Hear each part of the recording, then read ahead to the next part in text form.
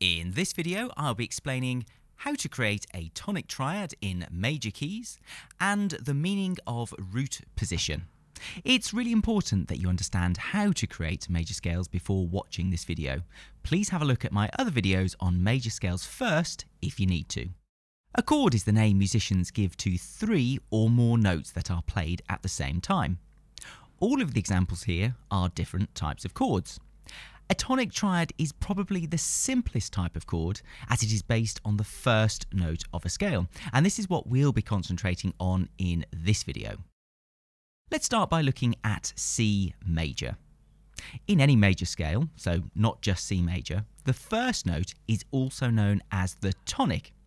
So the first thing about tonic triads is that they are based on the first note of the scale.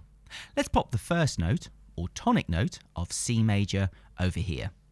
And if you're wondering why I've used a semibreve or a whole note instead of the one beat note from our scale, don't worry too much about this. It's very common for chords to be written using semibreves or whole notes. So, tonic means the first note of the scale. As for the word triad, you may already know that tri means 3, as in triangle or tripod.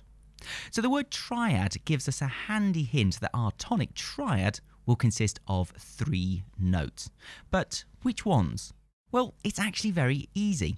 We've already put the tonic note C over here. Remember, tonic means the first note of the scale. So that's one of the 3 notes sorted. Let's number the remaining notes in our scale. The notes we use to complete our tonic triad are note numbers 3 and 5, which I've highlighted yellow. Now, there's a very long and complicated reason why we use notes 3 and 5. But all you need to worry about is in all major scales, we just take these 2 notes and pop them onto our tonic triad. So note 3 first, the E, it sits on top of the C. Then note 5, the G, it sits on top of the E. And it's as simple as that, the tonic triad for C major. Now, just a couple of things to note here. We've worked out that the notes in a C major tonic triad are C, E and G. We can't just plonk these notes onto the stave in any order. Although each of these examples contain just the notes C, E and G, they would all be unacceptable. It's very important that the tonic sits at the bottom. More about this in a moment. Note number 3 of the scale, the note E in C major, sits immediately above the tonic. And note number 5 of the scale, the note G in C major, sits immediately above note number 3. If it helps to visualize how the notes should sit on top of each other, let's just remove the stave from the correct answers. The remaining notes look like 3 balls balanced very carefully on top of each other. They must always be stacked on top of each other like this. If I take away the staves for our incorrect examples, you'll see that some of the notes look like they are floating in mid-air. Always make sure that when writing a tonic triad that they must always sit neatly on top of each other. Let's move these tonic triad instructions to the bottom of the screen to help us with our next example. Let's have a look at a tonic triad for another key, D major. Here's our scale of D major, and I've numbered each note of the scale. We take note number 1, the tonic, which is note D, and place it at the bottom of our tonic triad. Step 1 of our instructions completed. Step 2, we take note number 3 from our scale.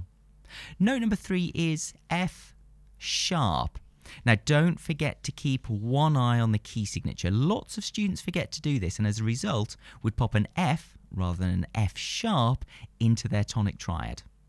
Let's add the F sharp to our tonic triad, ensuring it sits immediately on top of the tonic.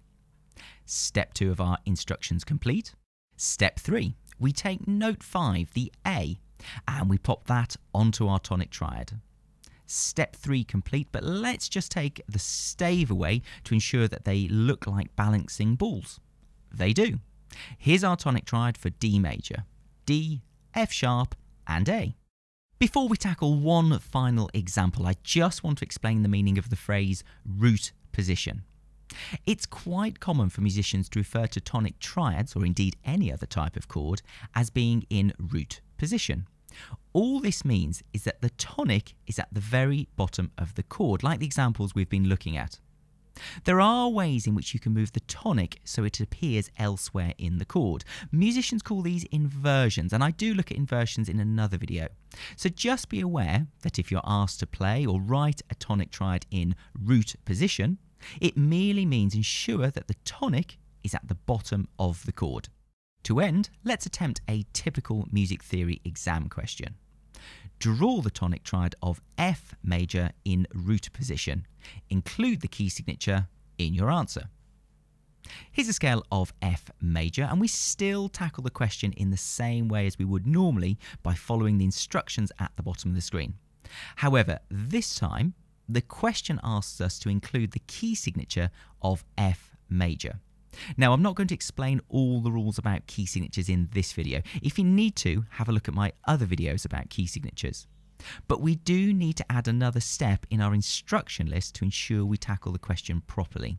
I've added include the key signature if required. So straight away we pop in the key signature of F major, 1 flat, the B flat, onto the tonic triad. Step 1, complete.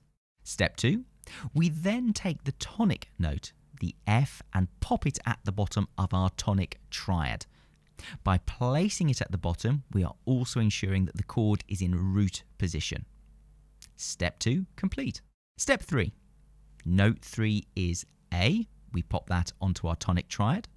Step 3, complete. Step 4, note 5 is C, and we add that to our tonic triad. Step 4 complete, but let's just check that all 3 notes are balancing nicely on top of each other. They are. So here's our tonic triad for F major in root position with key signature. I do hope this video has been useful to you. Thanks for watching.